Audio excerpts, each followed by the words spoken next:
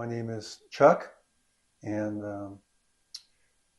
I live here in Colorado Springs. I'm actually a native here, and went to elementary school here at Audubon, then East Junior, then Wasson, and then went on to college, and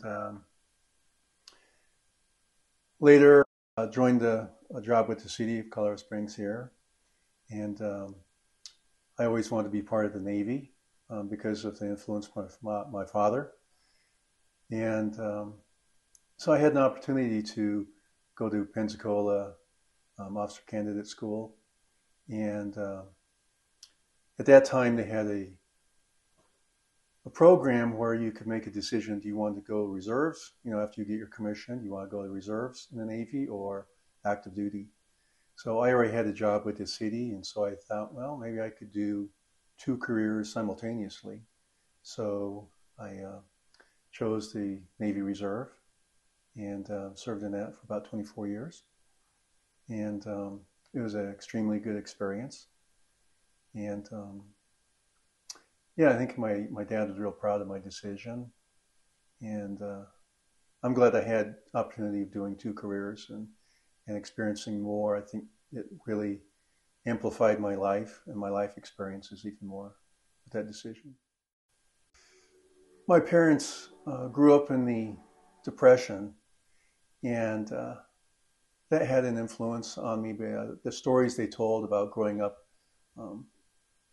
in a poverty situation. My mom lived near the train tracks downtown here in Colorado Springs. She grew up as a little girl here as well. And she told me how she wore cardboard in her shoes because her shoes had holes in them. And she lived near the train track, and she would throw rocks at the train conductor and engineer of the train. So they would throw coal back at her, and then she'd gather up the coal and take that coal into her house to heat her house. She shared a lot of stories like that, which, because they're a local here in Colorado Springs, meant more to me. And I can drive by that house and bring back all those memories, and how she pointed those things out to me.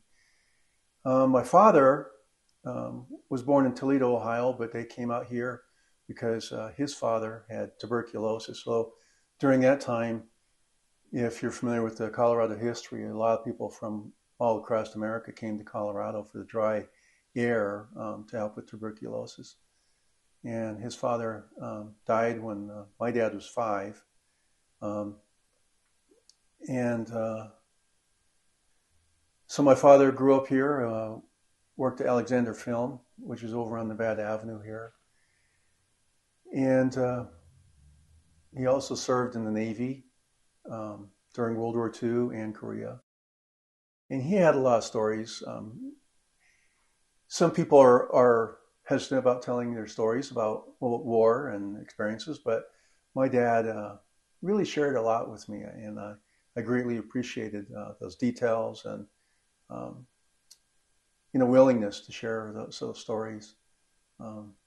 Gave me a great appreciation of people in the Navy. And my uncles, they were in World War II also, and he was a prisoner of war. He was shot down.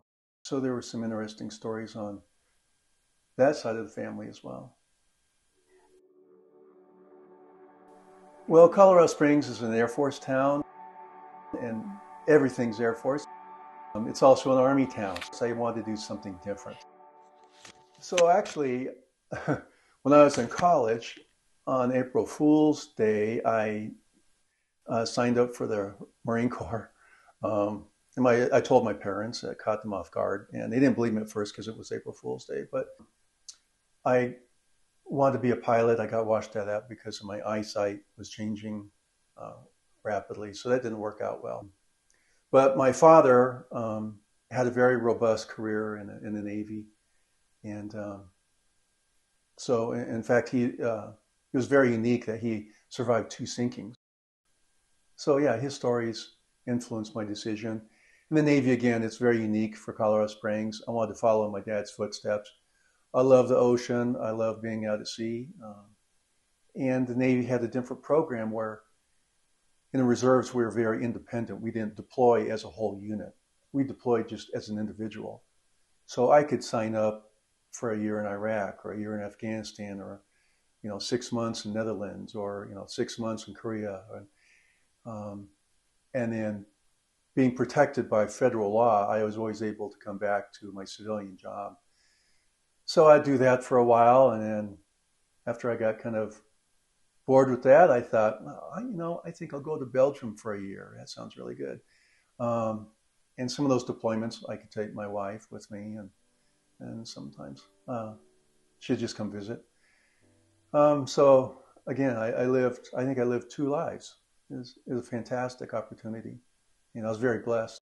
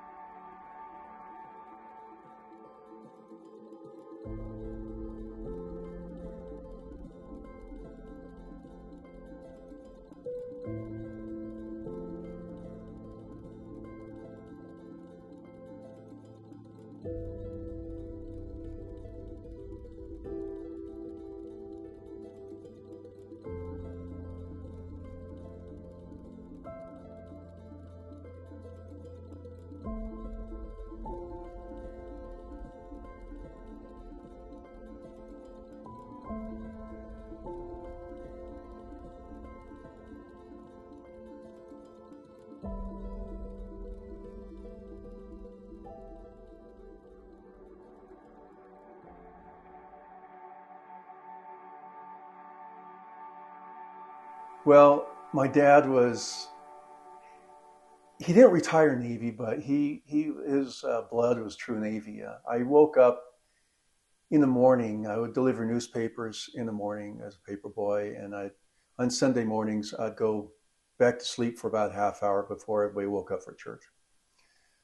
And my dad, every Sunday morning, would come into my room blowing a bosun's pipe. If you're not familiar with the bosun's pipe, it's very high-pitched, between screeching fingernails across the chalkboard and the dog whistle.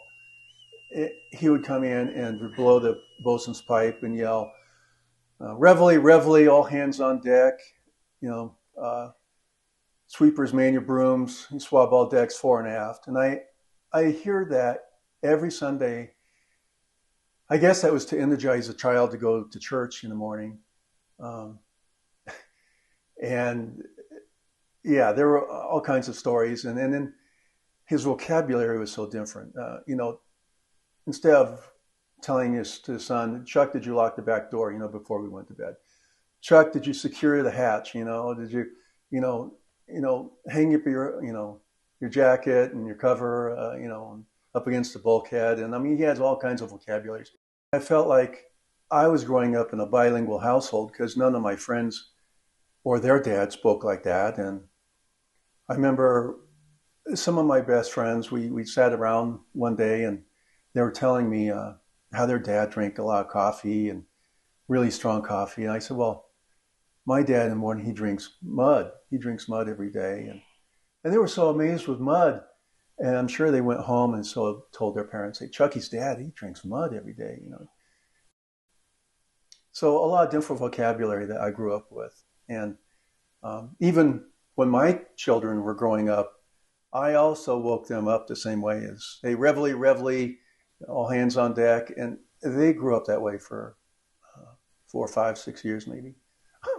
It was just so instilled in me, and it was kind of fun. And I don't know, that's just how they grew up too.